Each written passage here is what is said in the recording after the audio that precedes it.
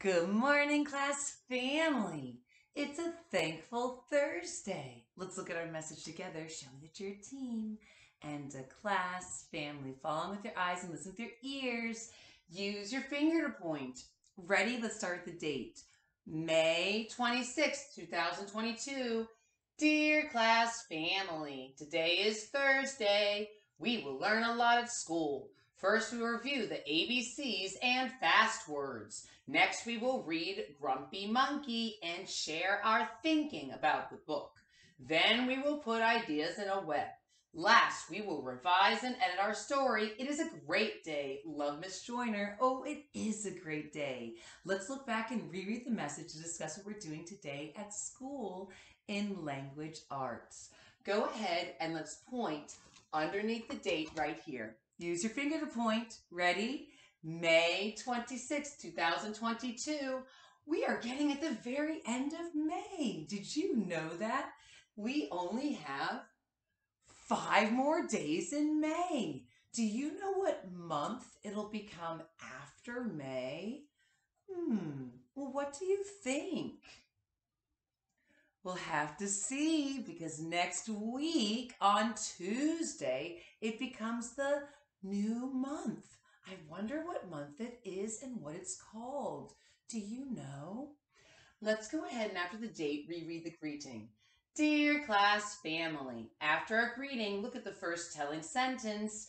Do you remember what day of the week we're on today? What is it?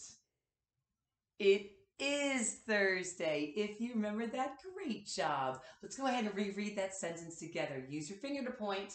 Today is Thursday. Remember, when you see TH, tell me your teeth.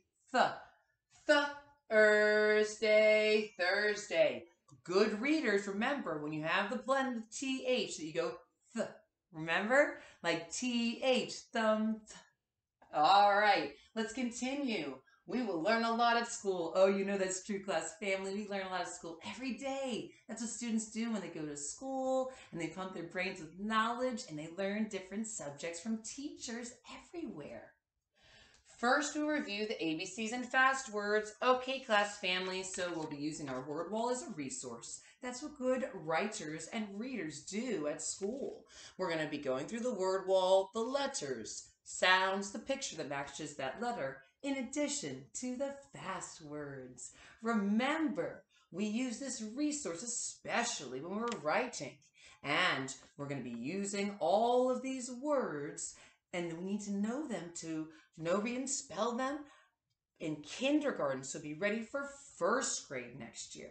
Okay, let's go ahead and look at the next telling sentence. Next, we will read Grumpy Monkey and share our thinking about the book. Okay, class family. So today, when we're doing our reading, we're going to be great communicator and collaborator. We are going to be reading the story called Grumpy Monkey. Before we read Grumpy Monkey, we're going to review the parts of the book using a Jack Hartman song called Parts of the Book. So shout out to Jack Hartman's YouTube channel. So we'll go over the parts of the book, the front cover, back cover, the title. Remember when we flip inside the title page, remember every book has an author and illustrator's name, and then the spine of the book holds the pages together. And then when you turn the pages, that's how they stay, is the spine right there. So we'll go over the parts of the book. Then we'll go ahead and look at Grumpy Monkey. When we share our thinking, we're going to be listening and answering questions about who, what, when, where, why, and how in the story Grumpy Monkey. And then we will put ideas in a web. So good readers can organize their thoughts and put it in a web or other graphic organizer. We're going to be using this type of web. So in the middle, we have the title, and I just put the book cover, Grumpy Monkey, and we'll be brainstorming keywords, feelings, ideas, images, or symbols using text evidence from Grumpy Monkey. Last, we'll revise and edit our story. Okay, so during writing workshop, we're going to revise and edit our story. You'll get your materials together. You're going to be using your crayons, colored pencils, your alphabet chart. Remember, we're going to have the word wall up. You're going to revise and edit it, and let's look back. That's what good writers do. So make sure that your writing is easy to read. When you do that, think of the 4 things that we've talked about when writing a sentence. Remember, 1 starts with a capital letter. So remember, good writers use capital letters to start sentences. 2, make sure your sentence tells a complete idea. 3, you're going to have finger spaces between the words so they don't smush. And then 4, a punctuation mark at the end. In kindergarten, we use periods all the time for our telling sentences and our statements in our writing. If you're using an exclamation mark for an exciting sentence or a speech bubble, you can. If you have a question within it, then a question mark. Okay, remember in kindergarten, we say things out loud and listen for the sounds, so write a letter for each sound. And today, we are revising. Okay, so class family, it is a great day. Love Miss Jordan, it is a great day. It's a fantastic day and a thankful Thursday. Get your fans ready. Fantastic.